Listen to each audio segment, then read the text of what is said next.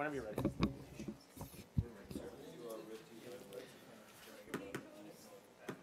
Perfect. Good evening, everybody, and thank you, and welcome to the second portion of tonight's meeting, Public Works and Recreation. I am your chair, Councillor Trombetta. Any change in orders on items on the agenda? Seeing none. Any disclosure of pecuniary interest or conflict of interest? Seeing none. There are no appointments. Anybody here to request any items on the agenda? Looks like the gallery is left. We'll head on to consent agenda items. Item PW0820, consent agenda items. The Public Works Recreation hereby approves the following consent agenda items. Sorry, did I miss something, Councilor Goodnight? No, I'm just getting ready so that you see. Oh, okay. Okay. Items number 1, 2, 3, 4 be hereby and received for information. Item number 1, and 1, 2, 3 for here for information. I need a mover and a seconder. Councilor Ganan and Mayor Balsma. Anybody would like to pull any of these items? Councilor Ganan? I'll pull one, but it doesn't really matter. You'll pull one? My comments are reflective of all four, but I'll pull one for the sake of having one to pull. Would you like to pull one as well, Just a technical thing on, so pull number 2 as well. Okay. So I need a mover and a seconder to pull item number 1, or number 1 and 2, and we'll maybe do 3 and 4. No, we vote on all the rest. Am I confused right now? 2 pull, 3 and 4. Okay. Oh, we'll do it together? Okay. So is everybody okay with 3 and 4? No, let's pull 3 and 4. All right. All those in favor of 3 and 4, and that's carried. Councilor Ganan, you got the floor for number 2? Or number 1? Technically, I pulled one, but I just, I know it would be very easy because these are in consent to say nothing and just to pass it all. But I do know how very much amount of work goes into any kind of report for any occasion, for any group, any organization, anything. And I just want to commend Steve and his crew and the work that he's done. The report process is very work intensive, very labor intensive, and continually. It's not like just, this report has to be pulled together, but if you read through them, you know that there's a great deal of work done all of the time, over and over again. And the bottom line is, that's why I said it didn't matter which one I pulled, they're all sort of reflective and get rolled into the other, to the point where it just shows what excellent work is being done. And so I just wanted to make sure that work was being commended. So Thank you, Councilor Ganan. Councilor Cody? I just had a quick question. Information is never bad. Can we not put some sort of motion in place that we just automatically and always accept things for information? Like, why do we have to vote to accept it for information? But I think because it's still a consent, so we're really just approving it anyways. We're really not, we're receiving the information that we're aware of it, so we're really not discussing it. Unless it's pulled. Sorry. okay, so further to that, I bet Mr. McGee has something to say about Mr. our McGee. responsibility in terms of that. So go.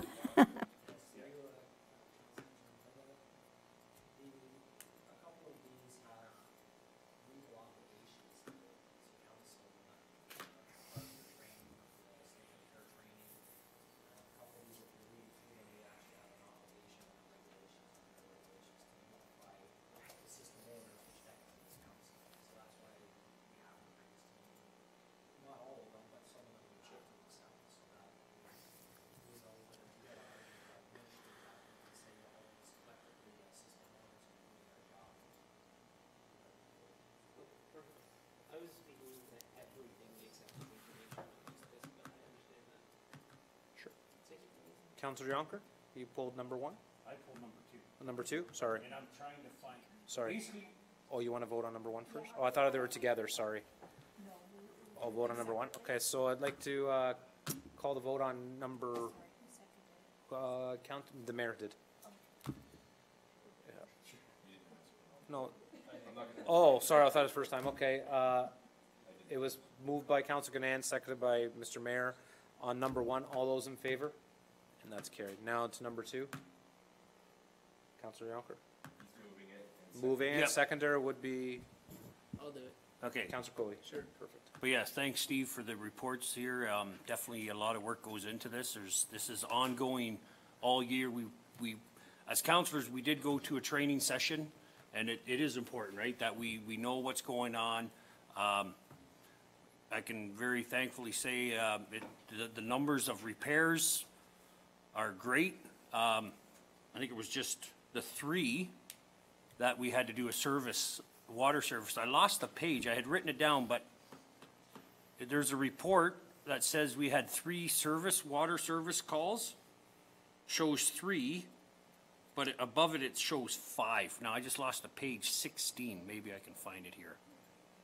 So I think it's just a little numbers thing. I don't know if that's important that we just realize that and fix that in the report, or, right? Because it says I'm on page 16 of 74.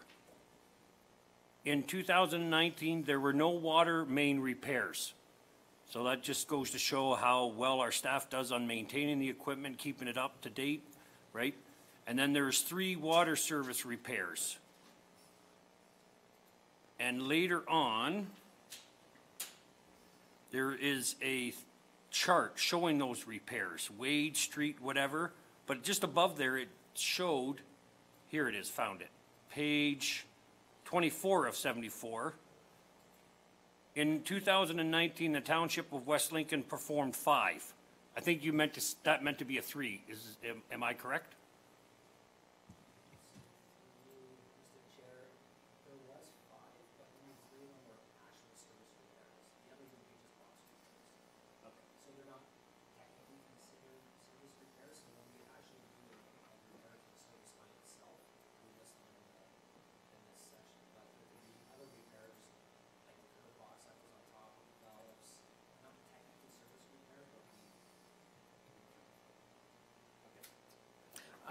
I think I just want to reiterate something you said, Councillor Jonker. I think you're saying that the maintenance, I think we've been lucky with weather, why so many water main breaks haven't came about.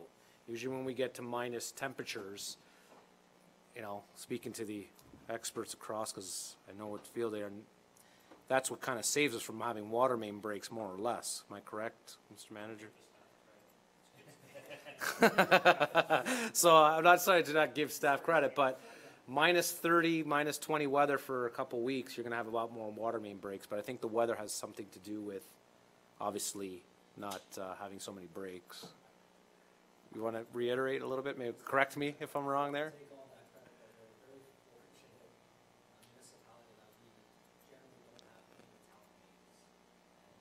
Is it all PVC here?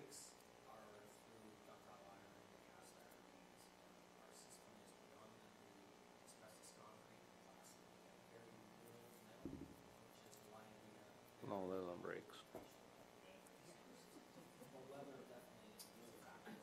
Sure, Councillor Coley. Can you explain asbestos concrete to me? Because that sounds awful. Yeah. I could do it too, but you can go ahead. No. It is.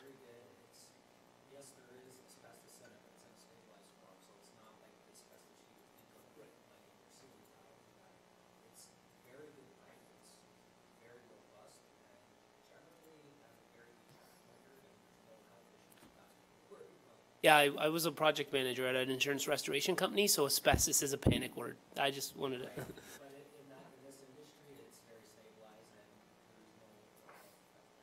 The asbestos comes out when you cut or break. That's more or less, yeah.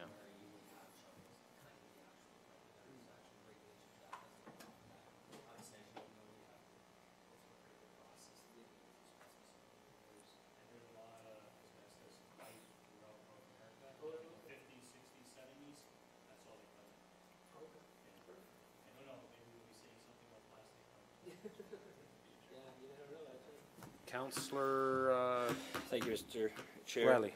I knew you're coming to me. So, yeah, I'll just make this quick. I know when I was going through, it's always relieving to see, a relief to see when the thing indicates you got 0 adverse effects that are being noted, and even the inspection risk rating being at 0%. I realize this comes from a different form, but I just wanted to note, even for the record, that It's nice to have it because the community doesn't necessarily get to see this stuff unless they really go searching for it. But to know, considering what other communities have had to deal with in the past, with I think it was, oh my goodness, like maybe sometime last year there's something that was going around with some of the schools that was having some issues with their water.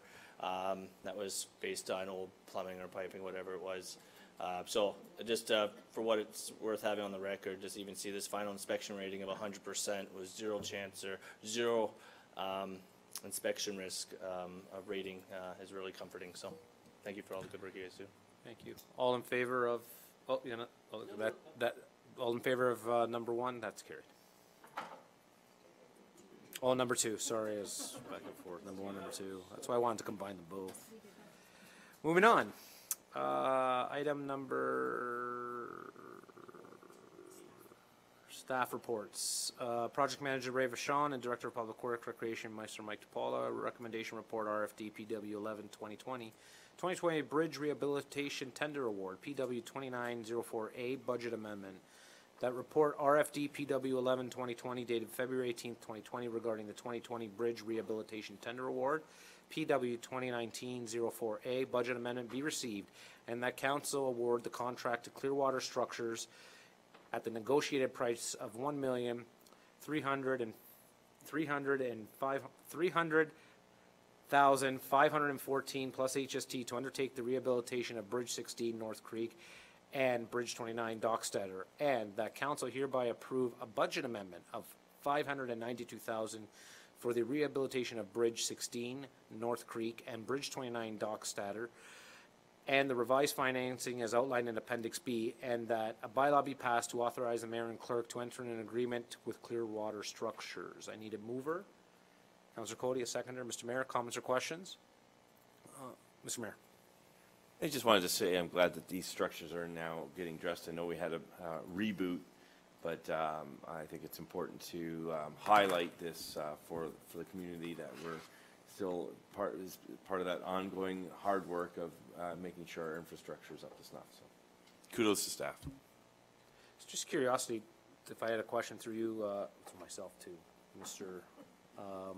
Director. The 592, obviously it's a budget amendment. It hits this year. It hits this year, like the budget amendment of 592. Where is it? Like, maybe I'm confused. We're amending the budget of 592, right? To the chair, if you refer to Appendix B of the report, the original, it lays out the available approved budget for those two bridges, and the tenders that came in were much higher than the approved budget, so that's why we're asking for this budget amendment of 592. So the budget amendment is for this year currently, not for the 2020 budget. Well, it's for 2019. Right. Okay. That's what I was asking. And then the funding scenario was presented in Appendix B, how we're funding that budget amendment. Okay. Okay. So I'll call the vote. All those in favor? And that's carried. Moving on. Item PW 1020, Director of Public Works and Recreation, Mr. DePaula, recommendation report to RFD PW 06 2020, enhanced services for the Niagara Regional New Waste Management Collecting Contract. That, a recommendation report number RFD PW 0620 dated February 18, 2020, regarding enhanced services for Niagara Regional New Waste Management Collection Contract be received, and that the correspondence received from the Niagara Region, Catherine Habermel, Director of Wastewater Management Service, dated December 10, 2018, regarding confirmation of West Lincoln's enhanced and optional service for the Niagara Region's new waste management collecting contract be received, and that the Niagara Region be advised that the Township of West Lincoln wishes to continue with its current enhanced services as follows. A, one additional curbside garbage collection day per week and 7 garbage containers per property per collection for industrial, commercial, institutional, CI, IC, and I, and mixed-use properties inside designated business areas at an annual estimated cost of $13,520 plus HST, as well as a current containerized garbage collection at the residential buildings and municipal facilities at an annual estimated cost of $13,650, and that the Niagara region be advised that the Township of West Lincoln will require the optional enhanced services of in-ground collection at MR, IC&I, and MU properties, and an estimated cost per unit stop for crane, collection of 100 per stop based on front-end collection at West Lincoln Community Care Center property.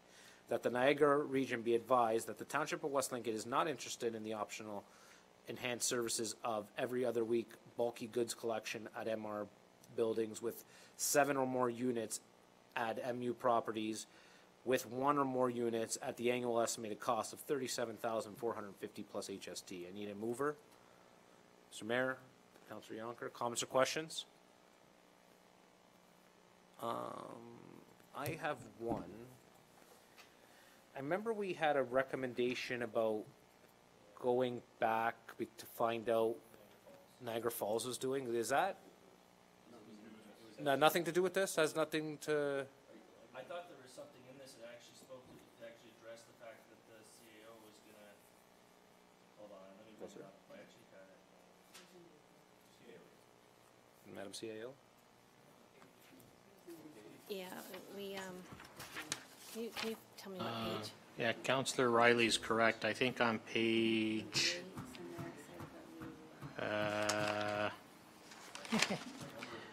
page 5 of the report, there's a paragraph in there at the December 16th. I'm sorry. Yeah, sorry, it just reads at the December 16th, 2019 council meeting, the following motion was passed.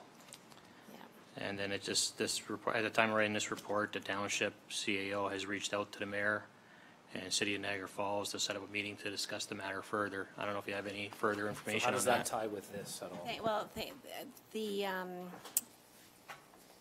I think, actually, I don't remember why it came about in December. I do recall, I can recall now, it was actually me who asked the director to include that line in there just so that that direction that we had, and that was I guess it was a direction that came out of that last meeting through Councillor Rayner. And we have set up a meeting, but it doesn't take place until next week. And it's the mayor and I are going to be having a conversation with the mayor, Diodati, and Ken Todd, the CAO for the City of Niagara Falls, just to find out what they're doing specifically with respect to their thoughts about collection.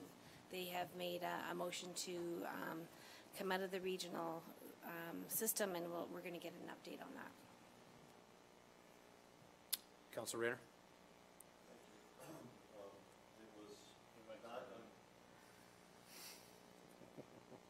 It was back on Channel 11 a couple weeks ago when the mayor once again was speaking out and saying that it's like a 30% increase.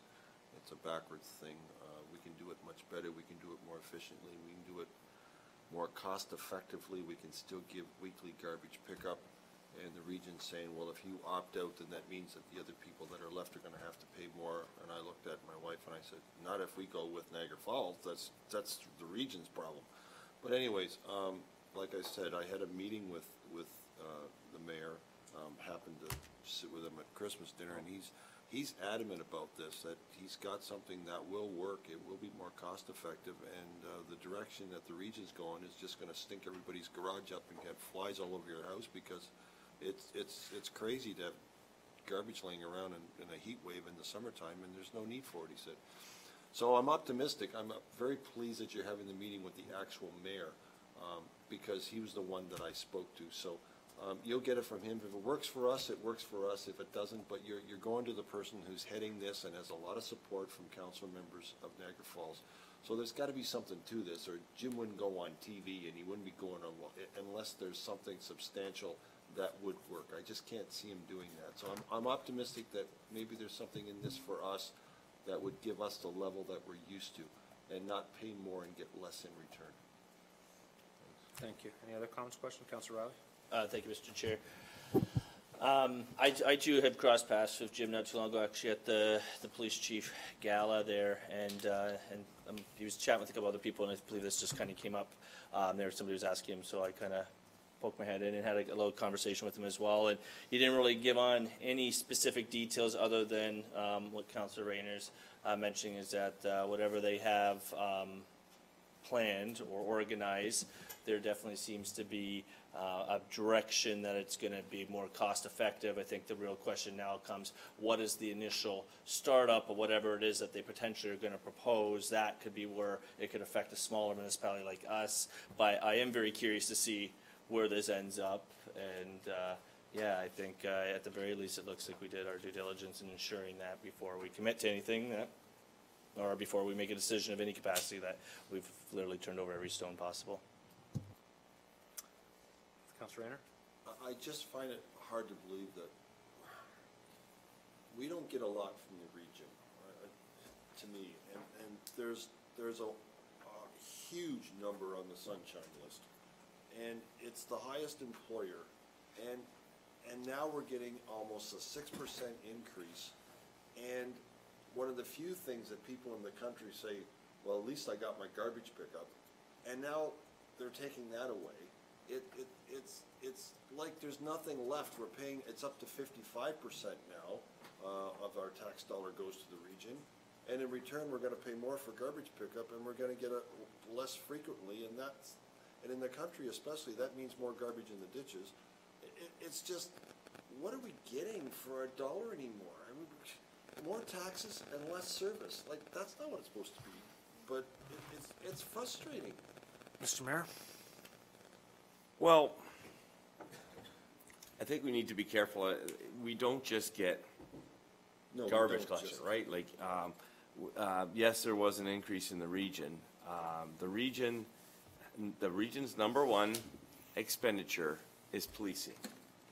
And this year, it's going to be a very difficult move, but they're adding 40 FTEs, of which we will see a significant increase in the amount of boots on the ground or cruisers in the street or whatever we want to say.